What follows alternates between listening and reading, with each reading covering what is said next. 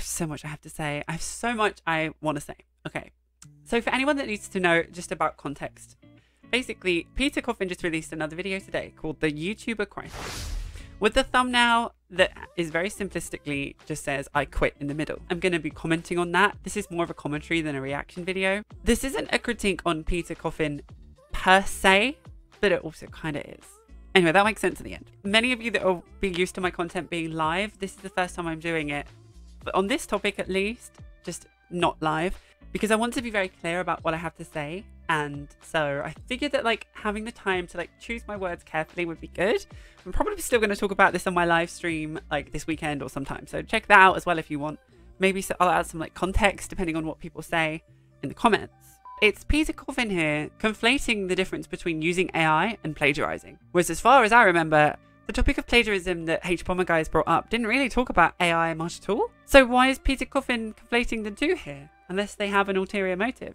Why are all these people retiring from YouTube? One of the dream jobs that many people want to have. Okay, let's just jump into this. I didn't necessarily want to ever bring up the whole James Somerton, Hbomberguy, particularly Peter Coffin situation, okay? I was done with it.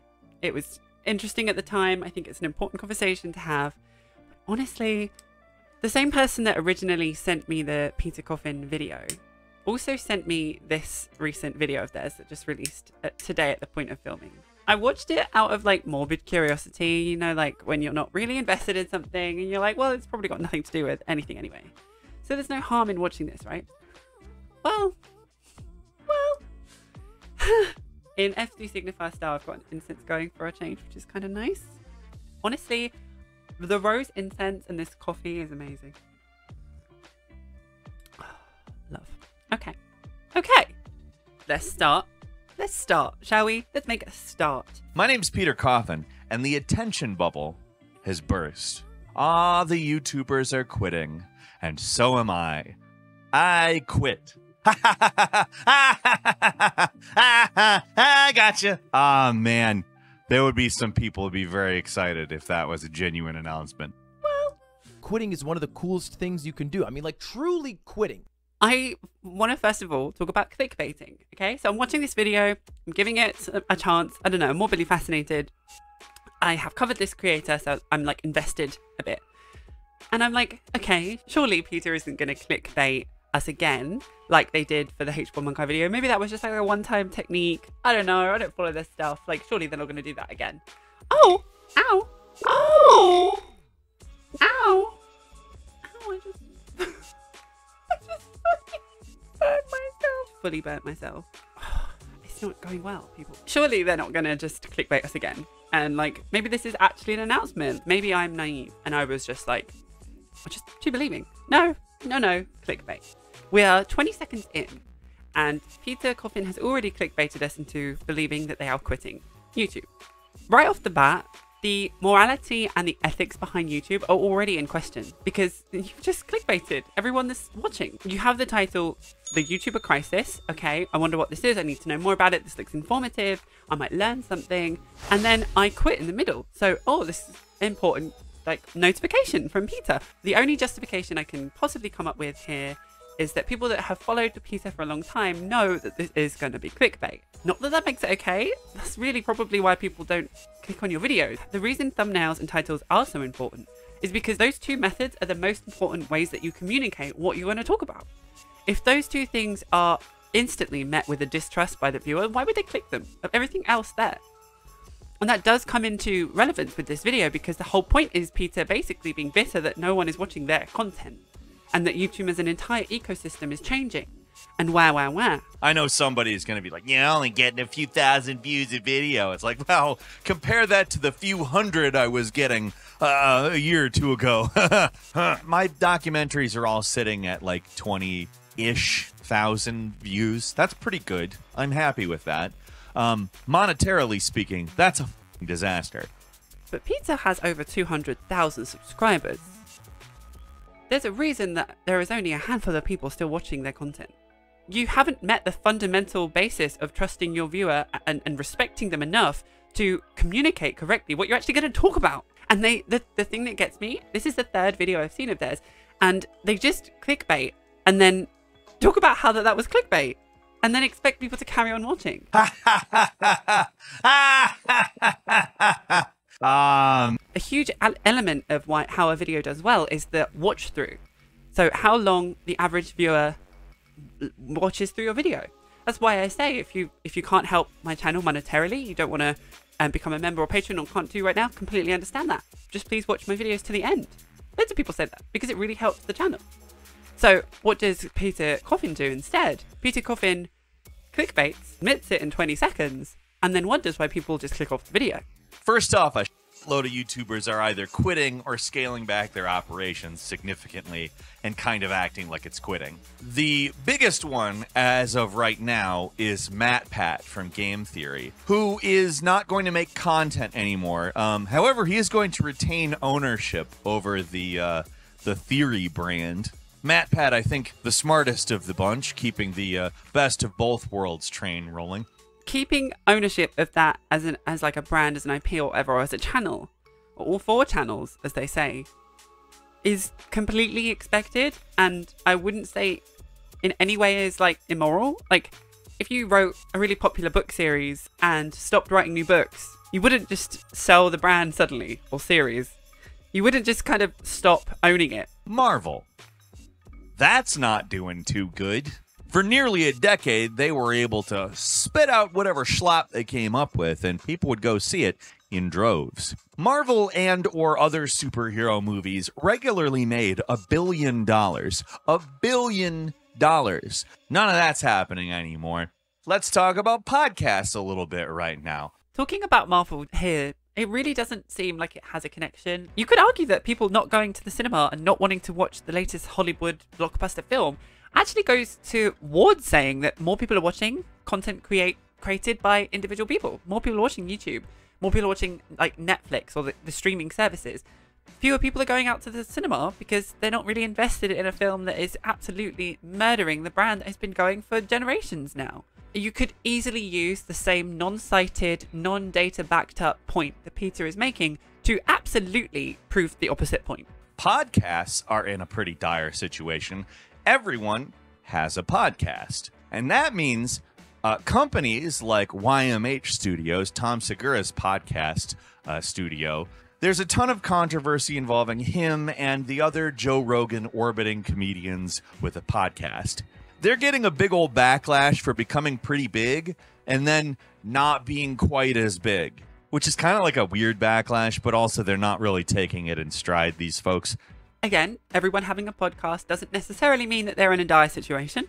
The Do We Know Them podcast is flourishing for you girlies out there that know what I'm talking about. Like, there are so many success stories as well. And again, Peter is giving no evidence to any of these.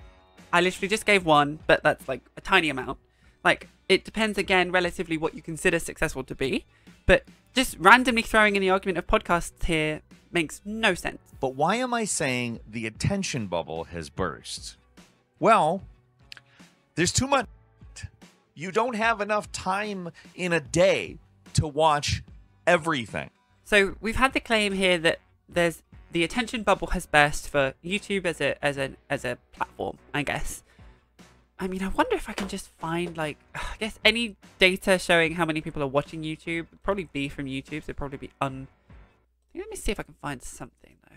Okay, so I'm kind of doing this semi as I go. But from literally Googling how many views does YouTube get compared to other platforms, I found a website called Demand Sage. I don't know how trustworthy they are. I can't speak for them. I don't know. But they say YouTube statistics for 2024, user facts and more by Rohit Shiwale on January the 10th, 2024. So it's like a day old. YouTube is the biggest video sharing platform and the second biggest social media in the world, with over 2.70 billion users as of 2024. There is some stuff I'd love to like compare them to other things. So YouTube monthly active users is crazy high. 33% of the world's population use YouTube every month. And looking at the kind of year-on-year facts, it is increasing. Daily active users, 62% of YouTube users in the USA access the platform. That's the equivalent of 153.14 million people. So let's see if we can find like compared to other people, other platforms. I think that's what we would want here. Now, YouTube revenue over the years is going down. We can see here it was the highest in 2021 according to this chart. Okay, YouTube's rank among social media. As of 2024, YouTube is the second biggest social media in the world with over 2.7 billion active users. Only Facebook at 3.05 billion has more active users than YouTube. There are 4.95 billion active social media users worldwide. This means that 54% of active social media users in the world access YouTube. And the reason I bring that up is because a theme I find through this entire video is that Peter Coffin just very much comes across as someone bitter that they are not getting more attention on their video or their channel in general. I'm going to give my reasons as to why I think that is the case. But I don't know the full story. I don't know this creator from before. But that's kind of an important thing as well. People watching YouTube aren't necessarily going to be the same people now that they were 20 years ago. The platform is growing with its demographic for sure. People forget that like your sub count as well is not a static number that just grows. It's kind of people coming in and dropping off the back. That's how many people describe it. So if you have 1,000 subscribers, that's not the same 1,000 people that you had when you started your channel. That will be like 800 people maybe of the same group. 200 people have dropped off and 200 people have jumped on. From Peter Coffin's perspective, it's very clear from looking at their views that they are not getting the same amount of people watching now that they did at some point with their subscriber count. I'm like the only person who's like doing better now than a couple of months ago, it seems like. Well, many of you that found my video on Peter Coffin before had like already known of them, and I don't know who they are. But neither will a lot of people that are still finding their channel now, and they're not sticking around. So that 200,000 subscriber count that they boast doesn't reflect in their views, because a lot of people may subscribe and they may even forget that they've subscribed, but there's nothing about Peter's content that makes you want to stick around. Let's have a look now at Social Blade. Maybe we can see into the history of Peter Coffin's channel, and I can try and find for myself like what happened really. Okay, T. So I can already see. Gosh. So looking at Peter Coffin's channel on Social Blade, check it out if you can. I can see that they are dropping like 1,000 subscribers like every so often. I would say it looks like they're not really gaining in subscriber count, but they are getting the odd thing that brings them in views. There was a video on the 3rd of January that got 650,000 views. I'm kind of confused. Okay, hold on. 3rd of January this year, they gained 650,000 views. 3rd of January was a week ago. So at first I was really confused, and then I found out that they have a Green Day parody. That makes sense. The video is about Green Day. I haven't seen it. I probably should just watch it and then I would understand what's going on, but I don't really want to. So let's talk about healthy subscriber metrics. Peter Coffin? Peter Coffin. So ignoring the fact that they lost 3 million views in the month of June 2022, over 3.5 million views in February 2021. But what I really found interesting when I looked into this is how you can see that they're just periodically losing subscribers. That's not a sign of the healthiest channel in the world. Like, most YouTubers drop a couple subscribers when they drop a video just because someone might have subscribed to one video, not really like the rest of the content, and just that's their reminder to unsubscribe. But to periodically be just losing 1,000 subscribers almost every month, albeit fewer these days, now it's like 1,000 subscribers every few months, like, that's just not the sign of the healthiest channel in the world, really. Whilst this looks like just a mean like takedown like point, it's relevant because Peter Coffin is talking about other channels and their behavior and their views in a way that, to me, it's kind of clear that they're just jealous. To talk about YouTube having an attention problem and the attention bubble bursting, when we all know that at least 13 million people sat down and watched 4 hours of Hbomberguy talk, to me that doesn't show that there's an attention bubble bursting. It shows that people aren't paying Coffin the attention that they want. They're taking it out by kind of moaning about everyone else, which is really, really childish, and then clickbaiting people into watching a video that doesn't actually talk about what they said they were going to talk about, and then wonders why people don't watch to the end. No one wants to watch you talk about the fact that you're not actually quitting YouTube, even though you say you are. As a YouTube channel scales, it often transforms. MatPat, for instance, has scaled pretty significantly. And as you become the center of a business, people depend on you. It's actually kind of scary, the thought of doing my documentaries with the understanding that their success is important for other people to eat or pay rent. That's actually terrifying to me. So the only thing I can agree with Peter so far is when they mentioned about having to almost guarantee your success in order for you to be able to pay fairly your employees or continuously pay any employees that you have, and that being an excuse as to why you don't employ anyone.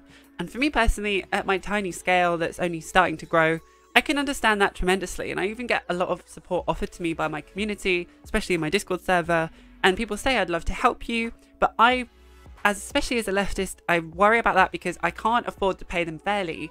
I'm not quite ready to give out shares of my brand and company and channel because I don't know quite where it's going, and also I cannot guarantee the success. One of my videos has got over 100,000 views, and some of them get 100 views.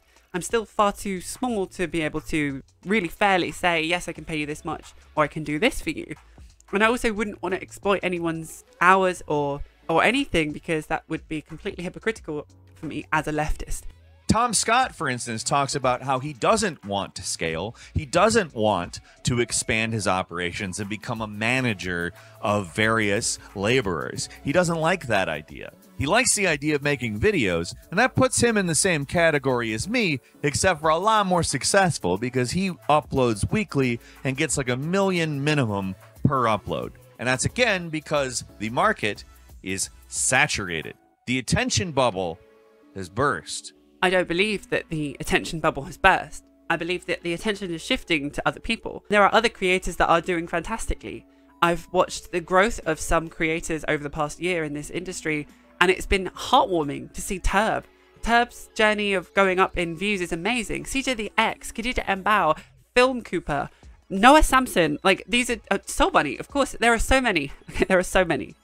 But I think, like I've said in so many different circles, is that people are now finding that they have the ability to choose who and what kind of content they watch. And there are many people that have been in this game for a long time that are finding themselves not being chosen anymore. They're not seeing that as a comment on their own quality and their own content. They're seeing that as a shift or the burst of the attention bubble. No, maybe people just don't want to watch your content. And when you scale, you create something that is inherently different than if you were just doing something because it is a passion project of yours. If I wanted to do my content as a business, I would need to figure out a way to scale. I could not make those documentaries at the speed that I currently make them. I would have to make them much faster. Whether they're scaling back or scaling up, a lot of the time the content that they move into tends to be more easy to produce content. Stuff that doesn't require an investment up front.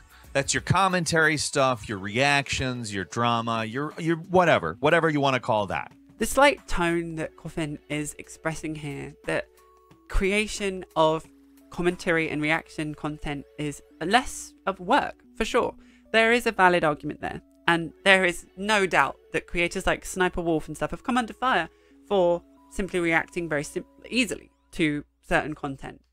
And the time and effort and scripting and skills are going to be different to creating a full-blown documentary or even video essay. I know that as someone that does them both. And definitely one gets more views than the other. However, I think that there is another tone of jealousy in what Peter Coffin is saying about how one is treated and how one performs. It's no secret that commentary and reaction videos do well. There are very successful people that do it. Hassan Piker every day on Twitch does amazingly. Stats-wise, and also his content is wonderful. And I go live every week, and there is a thrill I get from going live that I am not getting right now when I make this for you. I'm speaking out into an empty room, it's cold, my incense is done, my coffee is finished, and I don't get the same thrill of seeing people react to my reactions, chatting in the chat, me being able to bounce off them, learning new things, being taught every day when I go live. This is a different beast entirely. And I also think, whilst I don't have the facts or data to back this up, this is just an opinion of my own and my own lived experience, that the pandemic that we've all just experienced, being locked down and seeing the world around us completely shift, has left many people absolutely gasping for some connections, even if they are from a parasocial background. I love the podcast Do We Know Them? I mentioned it earlier. But the reason I love that is because it feels like I have two people that I trust talking in the background while I get along with my day. Doing my ironing, planning a video essay, or whatever. They're chatting away, I'm finding it interesting, and I can trust that they're going to talk about things I know and understand. And quite frankly, their trans representation and the way they cover left-leaning topics for a channel that doesn't openly discuss leftist topics, to me, is heartwarming. And I choose to listen to that twice a week because I enjoy it. They work very hard. Jess and Lily are doing so well at creating content that's just commentary and being reacted to. They're even being sued because allegedly there's so much wrong with the process of that whole thing. We are seeing a disproportionate level of attention being given to the difficulty in the content being created. I can understand that, but that's not innately a bad thing. You could also argue that the video essays that are created and crafted do better in some other ways. Hbomberguy's 4-hour video is a clear example of that. It's not just Hbomberguy reacting to something happening on the screen for 4 hours. It's something else entirely. It was crafted, it was scripted, and it was done really well. And that boasts 13 million views. Peter Coffin, until your documentaries do that level, you can't really come in with this understanding that commentary and reaction videos are easy to make, and that's why they're inferior forms of content creation when you're not even necessarily successful at what you're currently doing. Is that too harsh? I might need to cut that out because I also don't think it made sense, but I do need the loo, so hold on. So I managed to get 11 minutes and 14 seconds into the video before it became apparent to me that this entire video was just yet again another comment on Hbomberguy and the whole situation with calling out James Somerton upon other creators' plagiarism. I think there's actually two primary reactions to this phenomenon, the oversaturation of the content market, specifically YouTube.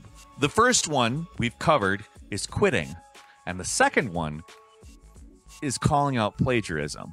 Peter Coffin doesn't seem to understand the morality behind the issues directly correlated to plagiarism compared to easy content generation, copyright, copying, everything else. Plagiarism is a different beast. It's reading someone's entire article from front to back, changing the odd word, and making money off that more than the original creator, without commenting on who they are, with hiding it from them, and gaslighting them about what's happening. It's taking money for a Kickstarter and starting a production company, and not holding yourself accountable for where that money is being spent. I mean, that's not plagiarism, that's James Somerton, obviously. The entire community of YouTube is talking about plagiarism. I think it's a good thing. We should call out plagiarism. And quite frankly, anyone that is justifying plagiarism and defending it, or even coming with any contrarian points in general, to me are coming up to be a little bit sus. Now, I don't think that there is any correlation to the market being oversaturated. I worked really hard to get to the top, and now it's changing. I earned this. I'm the real creator, man. You aren't, you AI using hack. Also, let's make it very clear that it's Peter Coffin here that is conflating the difference between using AI and plagiarizing. Whereas as far as I remember, unless I'm mistaken, the topic of plagiarism that Hbomberguy has brought up didn't really talk about AI much at all, unless I'm mistaken. And if it did, it wasn't really the main core of the video. I don't know any topic that I remember that has been James Somerton being called out for AI use. So why is Peter Coffin conflating the two here, unless they have an ulterior motive? And before going into any more detail with regards to the calling out of AI and plagiarism as a topic, Peter just moves straight to the conversation of creators saying not to call out someone, and yet the audience that watches that particular content calling out another creator. There's not really any kind of justification as to the original point being made. You little plagiarizing. Why do you think that you're a real creator? I'm the real creator.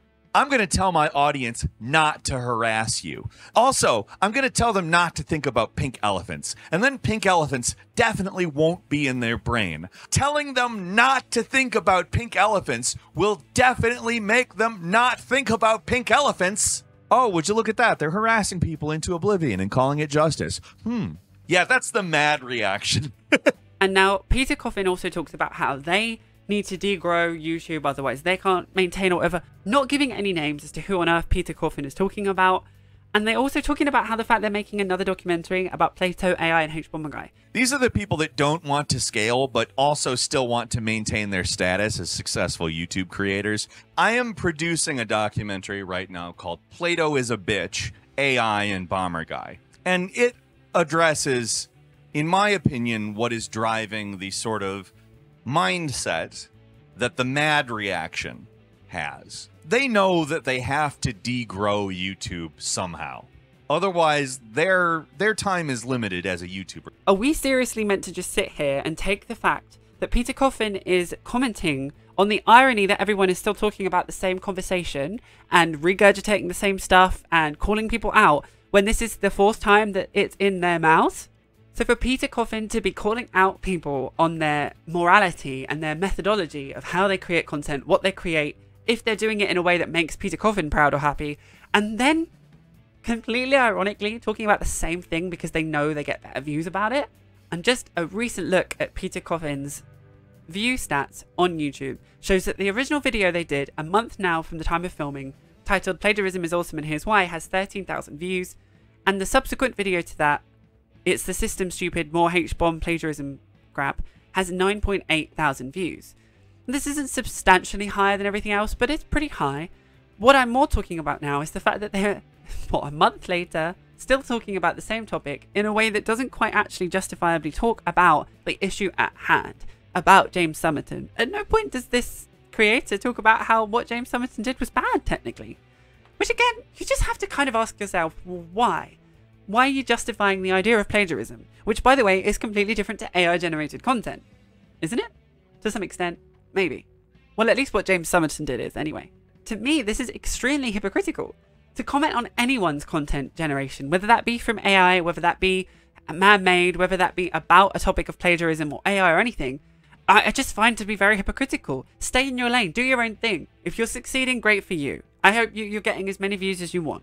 But stop commenting on how other people do something in a way that then is also very much something that people could comment on. I'm just saying. But I will say, I am the exception rather than the rule. I mentioned this earlier, but for whatever reason, my channel is doing better than it has in a very long time. I will actually get an AdSense payout this month.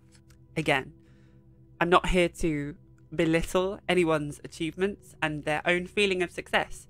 If Peter's happy with 20,000 views for a documentary, then good for them. That's really great. I'm not here to take that away. What I am making the link to is how Peter Coffin seems to be talking a lot about Hbomberguy and what's going on with James Somerton and everything else, who has 13 million views. And we can't deny how there is a relevance there of a creator that has clearly is just hemorrhaging subscribers, hasn't got the same eyes on their videos as they want, and is commenting on someone else and critiquing someone else's strategies, topics of choice, methodology, when it's very clear that like they're not exactly doing something right themselves.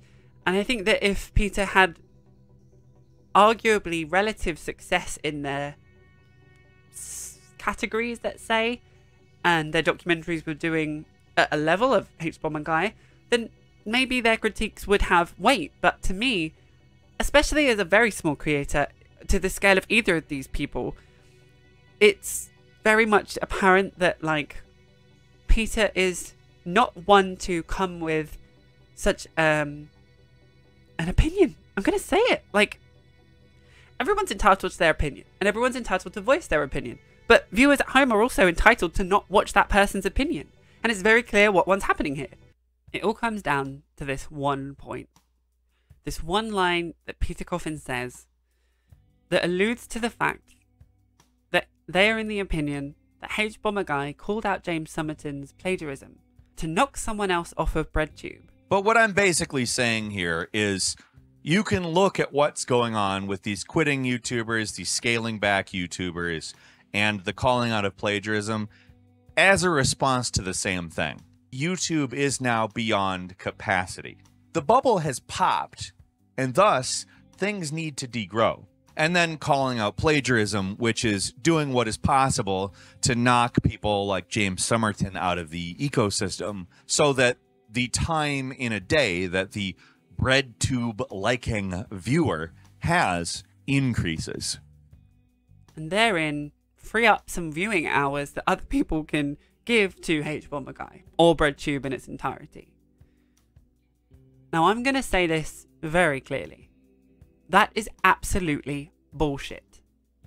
It's almost frightening to imagine that Peter Coffin truly believes this, albeit I don't think they really do, deep down.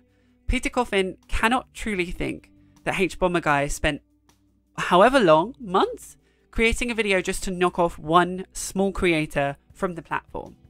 It's not like James Somerton had anywhere near the amount of views to justify doing so, purely for the fact of freeing up some view time. I truly believe, and Hbomberguy, if for some reason you see this and you want to add to it, please give me a shout out. Let's chat. I truly believe that Hbomberguy did what he did because 2 reasons. 1, he was sick of hearing James Somerton talk rubbish in videos and had to do something about it. And B, knew it was the right thing to do because plagiarism is innately not okay. It's a moral thing. I don't think it came down to the facts of AI and viewer stats and trying to knock someone else off a podium. James Somerton was no one to Hbomberguy. I'd like to believe that Hbomberguy did what he thought was right in the moment and for the sake of the ecosystem that is BreadTube. And if Peter Coffin can't understand the morality behind that, that tells me so much about Peter Coffin. All I know is someone defending the idea of plagiarism to the point of saying that the only reason Hbomberguy called out James Somerton was to clear up some viewing time, to me is just so wild. It's so wild. It's so wild. Or while you're taking part in a harassment mob to get somebody off of the internet who has plagiarized or used AI. At the end of the day, Peter ends on the discussion of not joining a hate mob, or they talk about how bad it is if you join a hate mob that is jumping on the bandwagon of calling out plagiarism and the use of AI. Now again, forgive me if I missed this whole entire topic, but I've A, been following it quite closely, and B, think I know what I'm talking about here. Hbomberguy and that whole situation didn't really talk about AI, did it? Again, I'm questioning myself here, but I think I would have seen it if it did come up.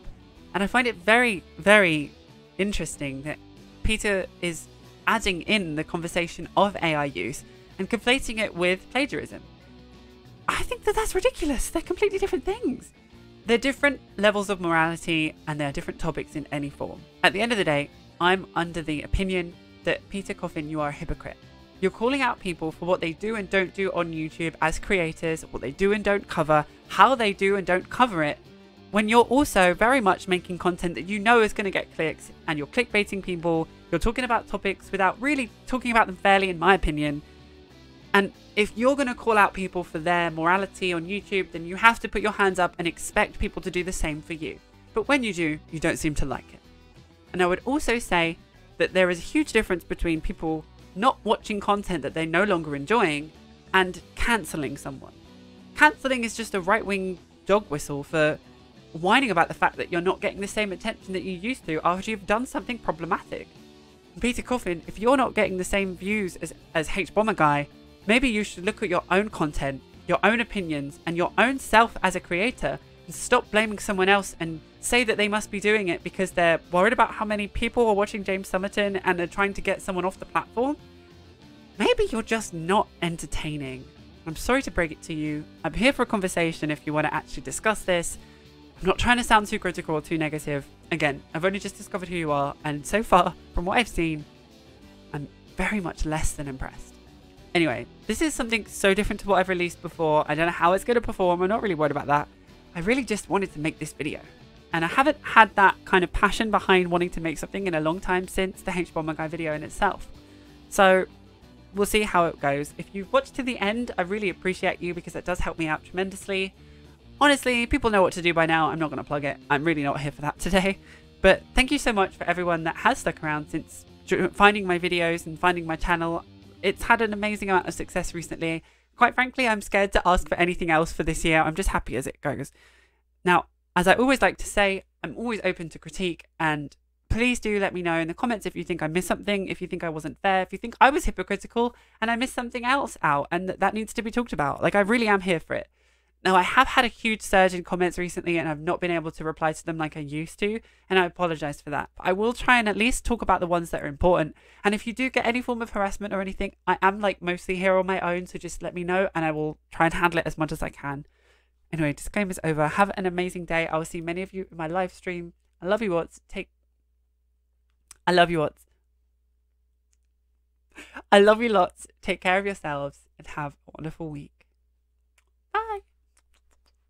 I guess that's a wrap. I don't know. I don't know anymore. I don't know. What is life? But I'm saying that unless you're entertaining as well, or there is some value in watching your video, then that's the final nail in the coffin. Oh, did I really? I made that joke. I didn't actually.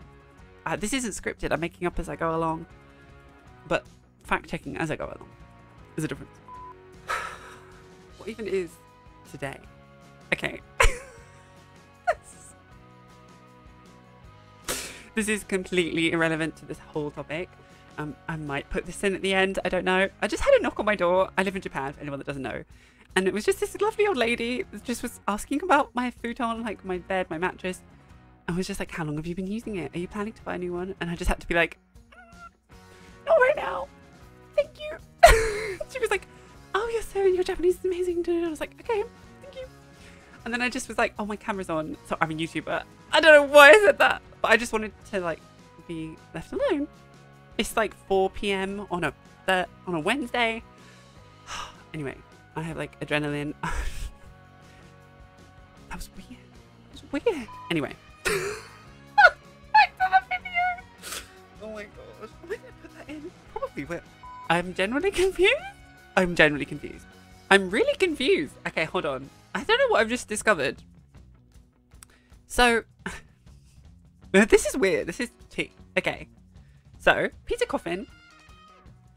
On Social Blade, it says that on the 3rd of January, they had 650,000 views, which is not crazy for their stats, but like quite substantial. So, I didn't really intend this, but as I was just looking into this situation, I find that Peter Coffin can boast 650,000 views on the 3rd of January. Congratulations, Peter. That's not bad even for your stats. And considering that you just admitted in the video I'm watching of you that your videos get usually 1,000 views or so, and this was a week before this video came out, I imagine that you would have said something about that. So I have a little look on Social Blade. Now, Social Blade might be incorrect. There could be an error here that I don't know. There could be something else that I'm not aware of. But looking at your channel, the video that you released any time around this only had 20,000 views. There are no shorts that happened that I can see around the same time that got anywhere near that kind of stat. Your shorts are around 1,000 to 5,000 views. There are no recent shorts that got anywhere near that. You've not done any lives that got anywhere near that many views. So I'm kind of confused as to why the video that you released around this time period is sitting on 20,000 views and your Social Blade account is saying that you're boasting 650,000 views. At the same time, it's not 100% the case, but you would imagine that if you were to gain over 600,000 views, that you would have gained some form of subscribers in that time as well. But your subscriber count has continuously dropped. So I'm very confused as to what's going on here. Oh, back in June, you lost 3 million views. You lost 3 million views. Oh, unless you unlisted a video that had that many views way back when, or you had some copyright strikes that kind of were bringing you down. Maybe this one, 100,000 views from Jordan Peterson. Hey, that's odd, I guess. Oh. Hold on, I think I worked it out. 14 years ago, you did a video that has 631,000 views called Know Your Anima, Green Day parody.